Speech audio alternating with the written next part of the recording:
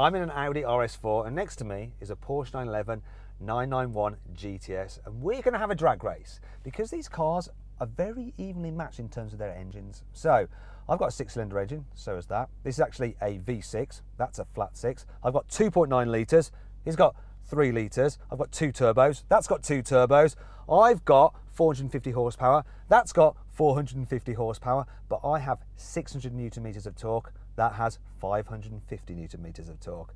We've both got automatic gearboxes. Mine is an 8-speed with a sort of launch control. That is a 7-speed with the best launch control in the business. However, to make up for that, I've got all-wheel drive. That's just rear-wheel drive. Let's see what happens. Before we do though, make sure you subscribe to this channel. Also hit the bell icon to turn your notifications on so you're alerted when we make a new upload so you don't miss a video. Right then, let's see what happens.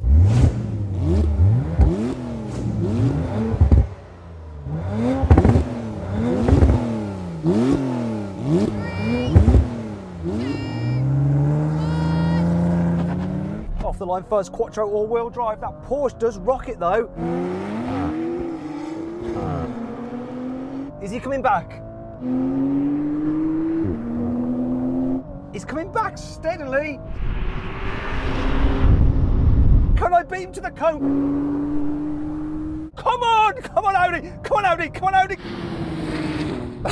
Oh, this was quicker off the line.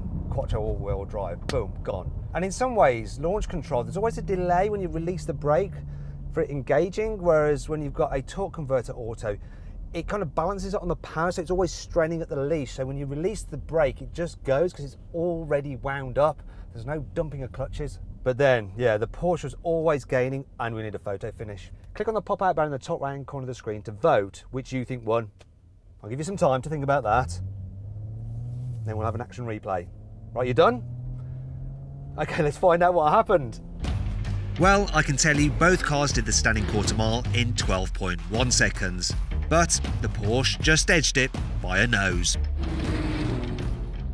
Right then, what we're going to do now is have a rolling race from 50 miles an hour, and we'll have the cars in their sportiest settings and sports in the automatic setting of the gearbox. So here we go.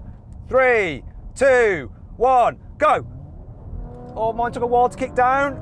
That Porsche was ahead, definitely, and look at it go. Oh, it's obvious. His gearbox definitely kicked down quicker than this. I mean, it's in sports mode, so yeah, it's kicked down as fast as it's ever going to. But the Porsche, it's got less torque, but it's lighter. This is 1,800 kilos, that is 1,500 kilos, so that's going to make a difference as well. But you know, for a big old estate car, this does so well. Okay, so now we're going to do the race again, but we're in 3rd gear and we're going to be in manual mode. So I'm going to count it in. 3, 2, 1, go. Got to change gear. Now there's less in it. It shows, oh, it's come past now, that Porsche.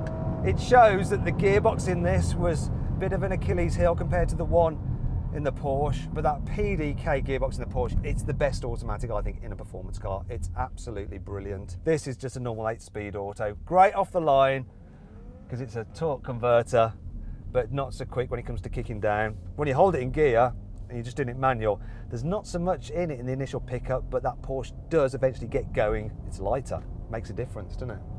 Right then, we're gonna have a brake test now from 70 miles an hour. When we hit the white line, full emergency stop.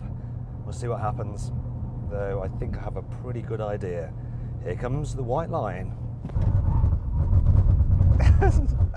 and there you have it, folks. The effect of 300 extra kilograms.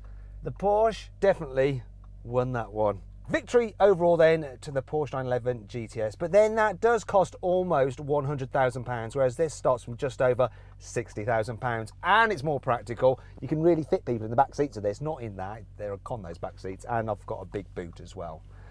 There's one thing that annoys me, it's whenever I brake hard, the blooming hazard lights come on. It's my only complaint.